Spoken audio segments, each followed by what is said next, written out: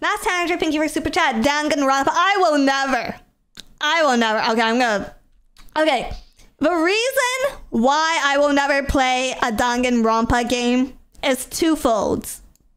Number one, you may not believe this. You may not believe this at all. I have never been bullied by a popular girl. I have never, ever been bullied by someone prettier and more popular than me, okay? Every girl I know who has been pretty and popular is always super fucking nice. They are the sweetest girls in the world. They never mean harm, and they're always super cheerful and upbeat about everything. I have been bullied by a Danganronpa fan.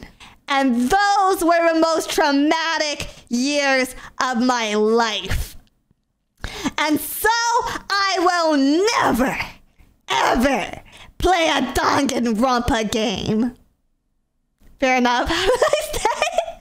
I also I'm going to say it. I think what's the guy's name? Kazutaka Kodaka, the guy who like designs Danganronpa. He's working on other games now. Like I know there's a new one that he's working on.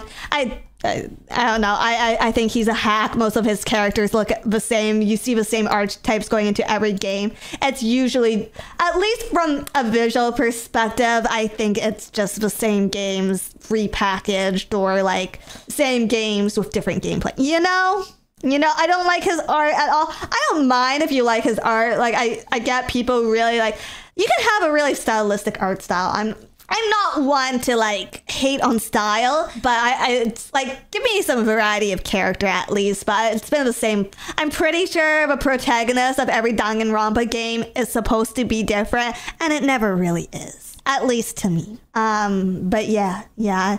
Dizzy hates Amy. Amy's gonna come for my ass. Get your ass back here! Fuck you! Someone's gonna send this string to Amy and she's gonna come for my ass in DMs. That dude from Fate only draws saber faces. I mean, there's multiple artists that work on Fate, but yeah, it's a very specific look, I guess. I don't know. That is why I will never in my life play a Danganronpa game. I do not need to relive being bullied by a Danganronpa fan. My fellow brothers, in the face of our common dangers, in this winter of our hardship, remember these timeless words, as we can.